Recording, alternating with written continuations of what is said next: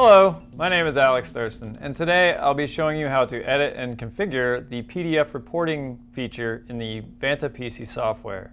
The PDF reporting feature can be used to incorporate a company's logo or any image information that's associated with the chemistry result from the instrument.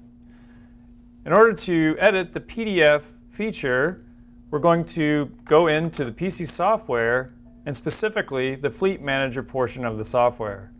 Once into the Fleet Manager portion of the software, for the connected instrument that we have, if we don't already have a fleet profile associated with that instrument, we're going to want to create it. In order to create the fleet profile, simply select the plus icon at the bottom of the screen.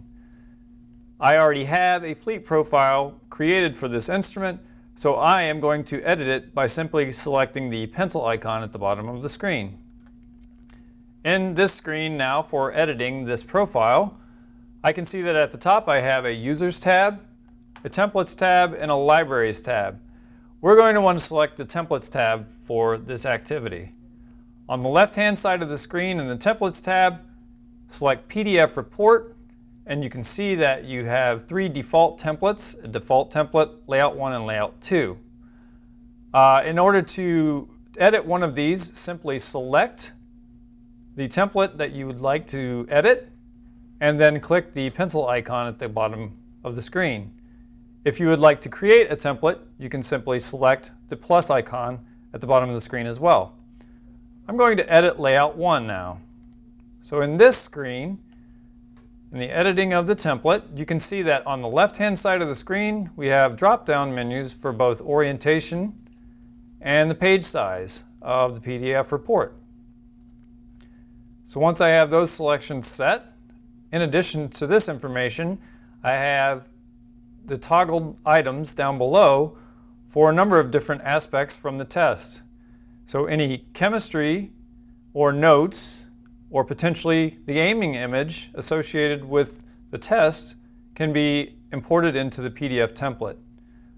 Additionally, if I would like to add a company logo, I would select Company Logo and then do this by pressing the Import button at the bottom of the screen, which is the up arrow with the bar underneath. When I select that button, a file structure comes up to where I have a folder now, and I should be able to select a .png file.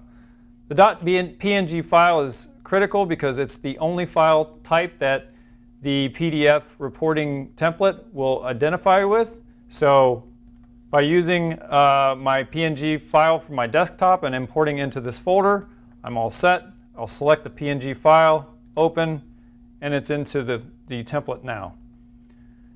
The content on the actual PDF template can be adjusted by simply moving around the box by clicking and dragging, or by clicking on the dots on the side of the content and adjusting as we see fit. So once my content is adjusted as I would like, the software auto saves the template, and I just need to hit the back button in order to exit. I need to deploy now my profile to my device.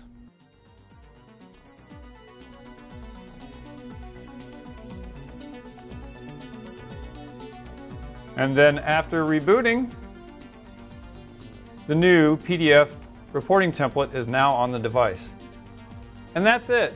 The PDF template is now on the instrument. I hope this video was informative for you, and I thank you for watching.